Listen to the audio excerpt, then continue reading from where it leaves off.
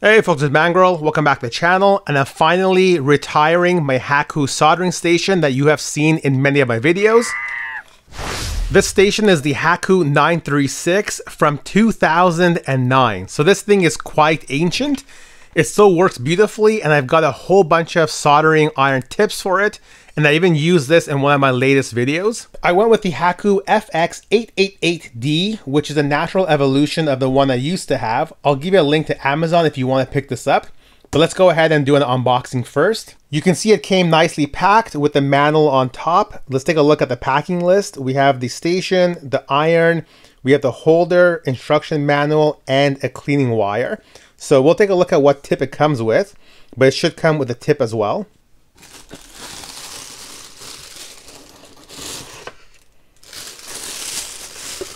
We've got the cleaning wire, we've got the cleaning sponge, we've got the holder, the nice blue and yellow color. We've got the transformer itself with that digital display so we can adjust the temperature up and down.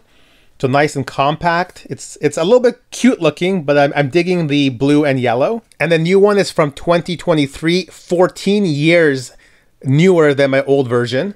And then we have the iron itself. It is a FX-8801 65 watt.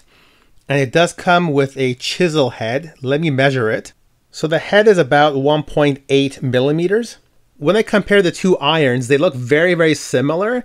But I do notice that my old one was 24 volts, 50 watts.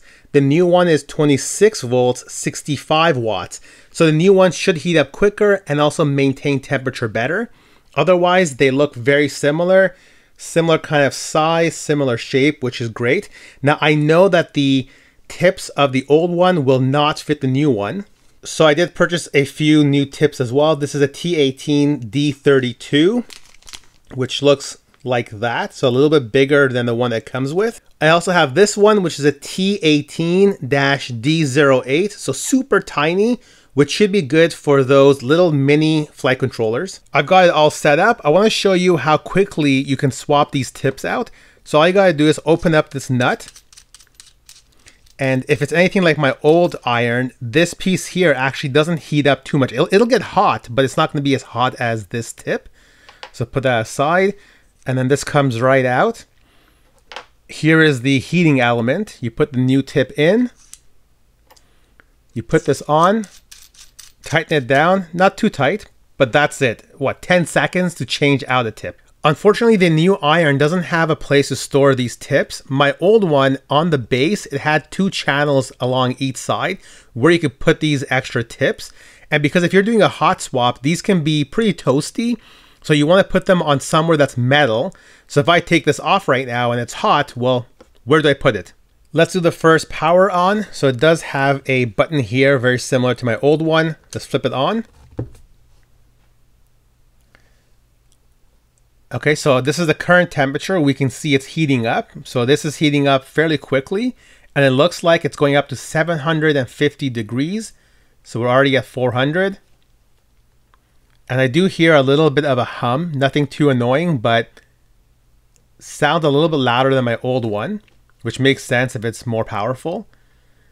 So come on, you're almost there. And this is all in real time, so you can see how quickly it heats up. And then we are now 750. Okay. And I think this little flashing light here, that means that it's actually heating. So let's go ahead and put a little bit of solder on here. Look at that, it's smoking. And then what we can do is we can adjust the temperature. If we hold this down, we can increase or lower the temperature. So let's say we want to go down to 650. I can do that. I can go to 680. And now it's showing the current temperature. Oh, this is cool. So it'll show the current temperature when the current temperature is not at the preset temperature. Now what I'm noticing is that it remembers your last set temperature. So right now we're at 500 degrees. If I turn this off and then I turn it back on again, it'll be set at 500 again. So it remembers the last set temperature, which is great. So although this seems very annoying to have to set every single digit, so if I want 620, I have to go here, go up here. let's say 625. I have to go through and set every single digit. That's pretty annoying. But the good thing is this allows you to have up to 5 preset temperatures. So if you like to have, low, medium, and so forth, you can preset those and very easily switch between the presets. Now there are 4 settings that you can change on this, and the way you get to the setting menu is you hold the up button and then you flip the power on, keep holding the up, and it says 01. So 01 is the temperature selection. Now, do you want Fahrenheit or do you want Celsius? So we'll leave this as Fahrenheit. Then number 3 is the low temperature error setting. So that's fine, we'll leave that as the default.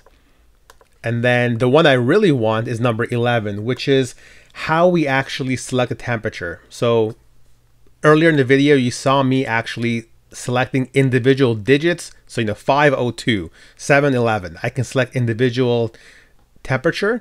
That is setting 0. Or I can use the presets. So it comes with up to 5 presets preloaded. So let's try that. I'm going to flip this over to 1, which is using presets. I'll say enter. And then it'll ask me, how many presets do you want? So our options are 2, 3, 4, or 5. I'll say 5. I'll say enter. And then the final number 14 is you can password lock these settings. I'm not going to do that. So at this point, if I just turn this off, it's not going to save my settings. And that's a good way to get out of here if you think you screwed something up. What we're going to do is we're going to hold down the enter. And then it's going to say yes. I'm going to say yes, I want to save. So now that it has saved, I should have the ability of flipping between those 5 presets. Now the manual tells you what those preset temperatures are. And by the way, the manual that it comes with is more of a quick start guide. There's the full manual on the Hakko website. I'll link you in the description. So now that we're at 601, I can just press the up button and that tells me 601 is preset 1. I can go to preset 2, which is 700. Number 3 is 750, 8, or I guess 850. So if I want to go to 850, I press the enter button and then now it's going up to 850. So an easier way to navigate between those temperatures. Now that we have this in preset mode, you can go ahead and set your own presets. For example, I'm in P4 right now, and for some reason, my P4 says 801 degrees.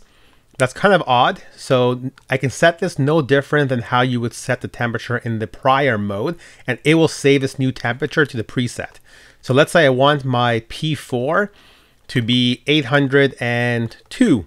So even weirder. So now that I do that, it's going to save this 802. And let's do a quick test of this now. If I turn it off.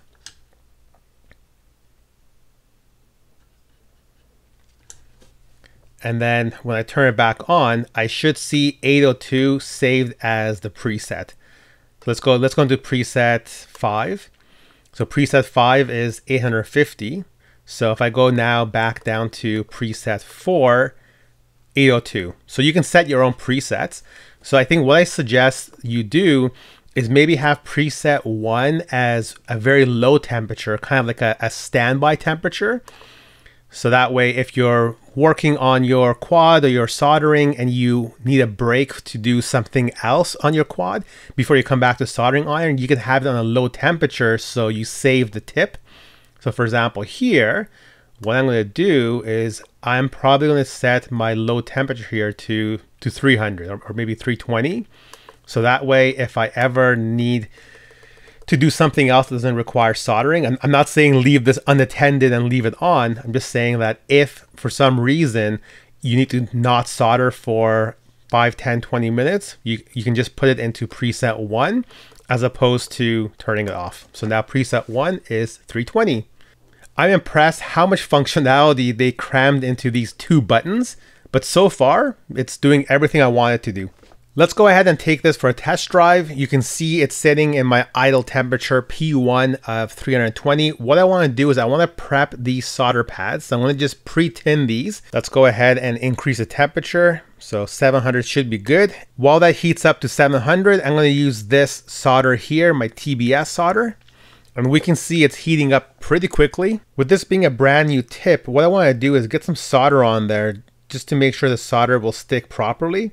because initially it wasn't sticking on there, which is fine. It was a brand new tip. So now we can see it's sticking on there nicely.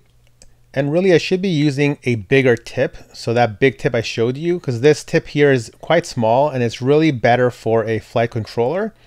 But we can see it's soldering up okay.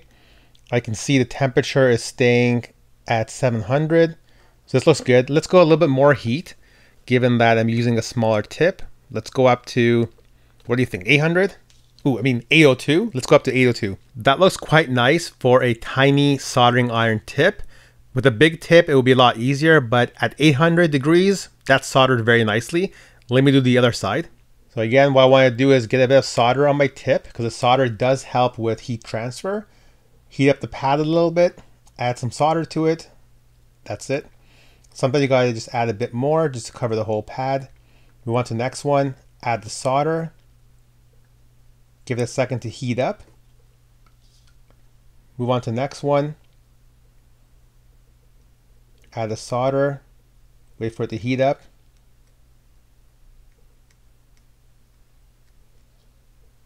Next one.